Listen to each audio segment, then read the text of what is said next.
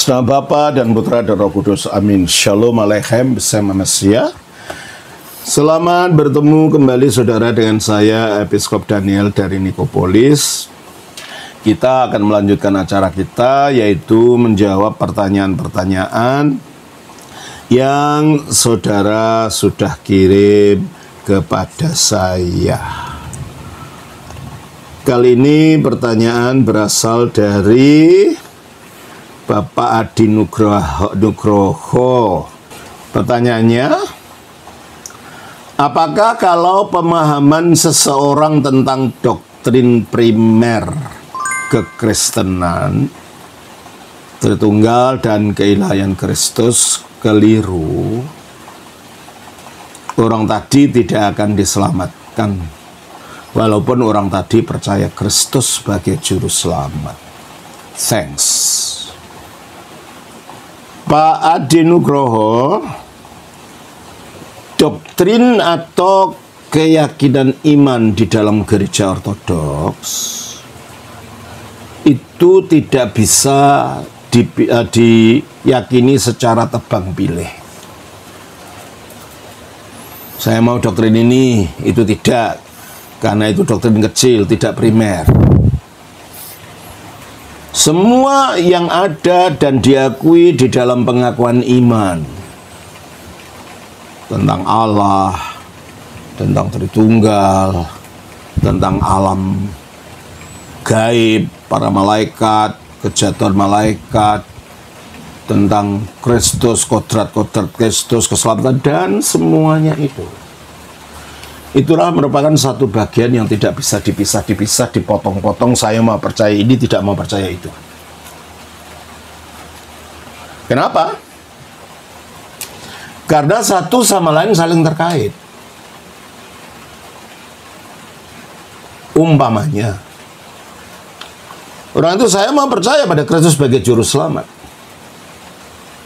Apakah dengan mengucap Kristus juru selamat ini kata-kata sihir yang menyelamatkan? Bagaimana orang itu mengatakan Yesus juru selamat tetapi dia tidak mengakui keilahian Yesus? Padahal keselamatan itu terdiri daripada diberikannya hidup kekal kepada kita oleh Allah Bapa melalui Yesus Kristus. Coba kita baca di dalam Yohanes pasal 3 ayat 16. Karena begitu besar kasih Allah akan dunia ini, sehingga ia telah mengaruniakan anaknya yang tunggal, supaya setiap orang yang percaya kepadanya tidak binasa, melainkan beroleh hidup yang kekal. Pertanyaannya, bagaimana kok ini yang namanya anaknya yang tunggal ini, kalau diterima kita bisa memperoleh hidup yang kekal? Gimana? Ya pokoknya gitu, ya nggak bisa dong. Iman itu ada logikanya. Dan keselamatan itu hidup kekal itu yang gimana? Hidup kekal itu hidup ilahi yang tidak dicipta, yang tanpa awal, yang tanpa akhir. Itu artinya hidup kekal. Jadi kalau Kristus ini yang dapat memberi hidup kekal, maka dialah juru selamat. Kita baca di dalam Yohanes pasal 17 ayat 2. Sama seperti engkau telah memberikan kepadanya kuasa atas segala yang hidup, demikian pula ia akan memberikan hidup yang kekal kepada semua yang telah engkau berikan kepadanya. Berarti Kristus mampu memberikan hidup kekal.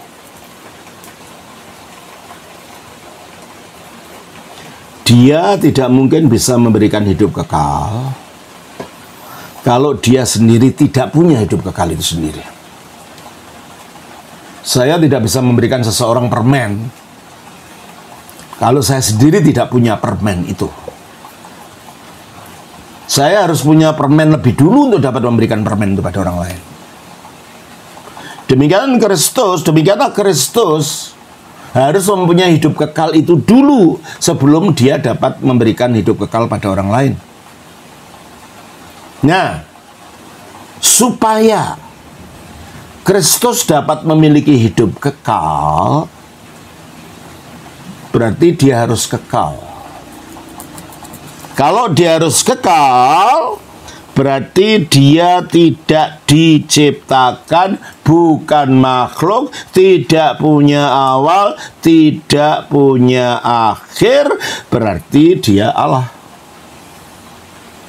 Nah, bagaimana saya mengatakan saya percaya Yesus juru selamat, kita tidak percaya pada keilahiannya?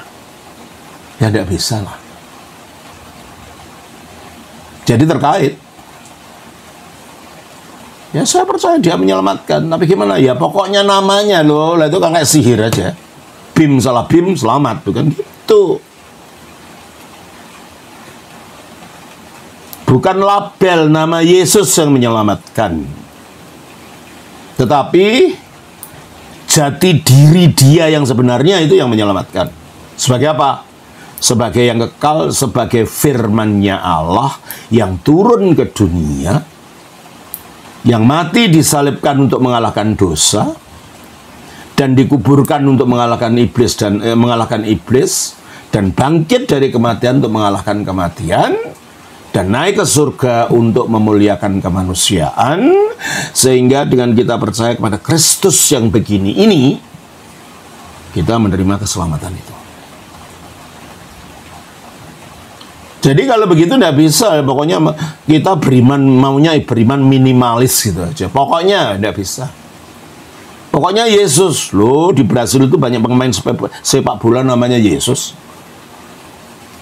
Kalau kita percaya bunyi nama Yesus, nah ternyata Yesus yang kita percaya itu Yesus orang dari Brasil, apa kita juga selamat? Jadi bukan bunyi namanya, tapi identitas, jati diri, kebenaran siapa dia. Yesus yang bagaimana? Ya, bukan Yesus yang lain, tapi Yesus yang sebenarnya.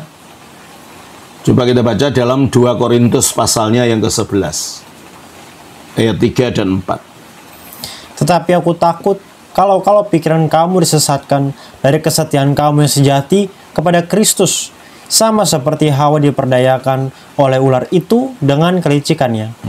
Sebab kamu sabar saja. Nah, sebab kamu orang Korintus sabar saja ketika jika ada seorang datang memberitakan Yesus yang lain. Itu Yesus menurut pikirannya sendiri. Bukan sejatinya Yesus sebagaimana yang dipelihara dalam gereja, yang diajarkan oleh para rasul. Yesus yang lain, terus daripada yang telah kami beritakan. Yesus yang lain daripada yang telah kami beritakan. Berarti kalau gitu standarnya Yesus itu benar atau tidak, harus Yesus yang diajarkan para rasul. Jadi bukan asal Yesus saja, tapi Yesus yang benar, yang benar. Ya memang Yesus, tapi Yesus yang bagaimana, gitu kan? Yesus yang benar. Apakah kalau pemahaman seseorang tentang doktrin primer kekristenan keliru, orang tadi tidak akan diselamatkan, walaupun orang tadi percaya Kristus Yesus sebagai juru selamat? Makanya percayanya kenapa kok percaya gitu loh, itu dulu. Jangan asal percaya ngawur, tak percaya tahayul juga tidak. Makanya perlu ada katekisasi, paling tidak mengerti sedikit lah. Nggak usah jadi teolog. Imannya benar, landasan imannya itu, gitu ya. Nah, kalau imannya benar, maka kita bertemu dengan Yesus yang benar, dituntun dalam ajaran gereja yang benar. Disitulah dia akan menyatu dengan Yesus yang benar itu, dan disitulah dia diselamatkan, meskipun tidak harus mengetahui semuanya. Poin-poin doktriner yang tertulis, yang terangkum di dalam pengakuan iman itu. Jelas ya? Ya, pada akhirnya bukan pengetahuan intelektual, ketaatan batin dan cinta yang sungguh kepada Kristus yang diperkenalkan dan dipelajari melalui katekisasi. Makanya katekisasi itu sangat penting sekali. Kecuali kalau orangnya udah tua, memang tidak mampu. Ada orang yang memang sudah tua, mungkin sudah mau meninggal. dibaptiskan secara darurat, bisa. Ya, tidak harus ada katekisasi. Kalau sudah begitu, besok sudah mau meninggal dan ternyata setelah dibaptis dia mati. Nah, imannya itu yang menyelamatkan dia. Begitu ya. Sekali lagi, segala sesuatu itu ada normanya, ada perkecualiannya. Kalau situasinya mungkin, ya dilakukan secara normal. Kalau tidak mungkin, ya boleh melalui dispensasi perkecualian. Begitu ya Pak Adi Nugroho. Kiranya Tuhan memberkati. Shalom. Senang Bapa, Putra, Roh Kudus. Amin.